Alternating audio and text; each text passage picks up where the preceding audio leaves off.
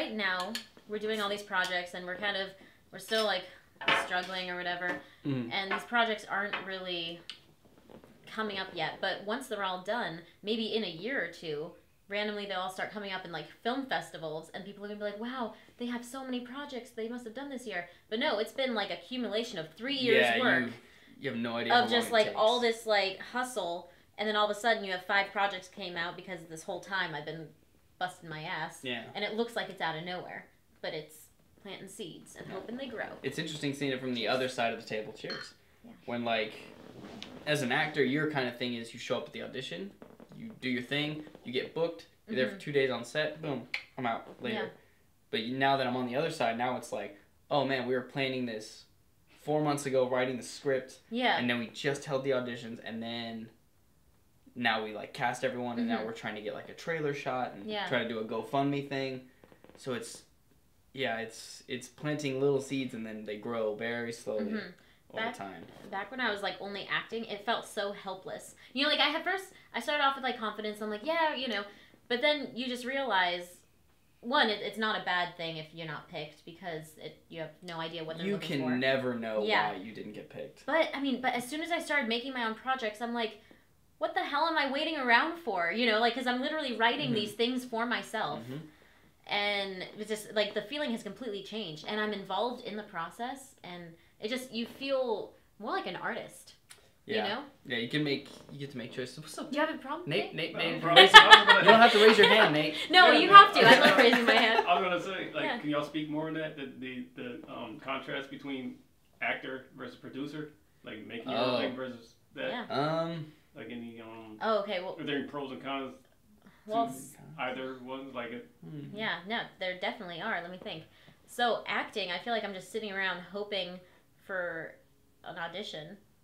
Oh my god, and I remember waiting so long for an agent, and then getting agents, going on a few auditions, and then being like, this is the exact same thing, just with, you know... Just they're taking some of my money. I mean, I'll gladly give them my money if I get projects, yeah. But I just realized, you know, when you're an actor, you sit there and you're like, okay, the doors will be open once I get an agent, and you get an agent, and you go to better auditions, be like, this is the exact same thing. You know, nothing's really changed, you're just going to, like, different doors, if that makes sense. And once I started making my own things, I'm like, okay, so I'm sitting here with writers, and we're writing a part for me, and we're giving it all these, like, juicy character development things, and, you know, I get to be involved in rehearsals and talk to DPs, and what I also really like about it, sorry, I'm totally going on a tangent, because now that I'm more involved, I'm sitting down with the other producers, and I'm meeting different directors, I'm meeting different DPs, I'm meeting like sound guys, and I'm actually making connections with these people who will go on to other projects and keep me in mind if they need anything. So it just, you don't understand how much there is once you just take initiative and create your own thing. That was a big thing to emphasize when I was at AMDA. Because there was like, you know, acting is, most of it is the way you look. So like, they're like, don't wait for somebody else to cast you, cast yourself. Make your own work, do your own stuff. That's the only way, like, you're going to be able to put a reel together, because this business is, at the end of the day, unfortunately, like, bigger productions, it's about the money. And they just need to know that you can deliver. So you make your own projects. Like, for me, I do a lot of, like, action kind of comedy stuff, because no one's going to, just the way I look now, no one really takes me seriously as, like, the gruff kind of, like, I'm not going to be, like, the cool guy or the drug addict. You're not a mobster. I'm not a mobster. You could be a drug addict, but like the good guy gone drug addict. I'm like I'm like the best friend, or I'm like the funny guy.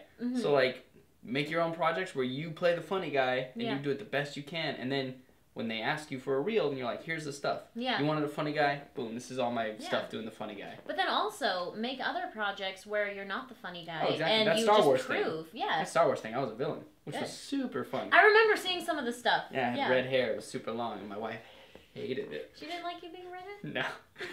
She told me after like I think after I got it cut, I was like, man, I miss my long hair. She goes, I don't. I'm like, you didn't like my long hair? She goes, I hate it. I'm so glad you got it cut. I'm like, isn't her hair kind of red? It is now. Yeah, she just dyed it. I was like, well, that's contradictory. That's what I was saying. That's not what she signed up for. My hair looked like this for... Signed up for. But you're an actor. You're going to be changing. You had blonde hair when we met, and you're going to have blonde hair when we die. I swear.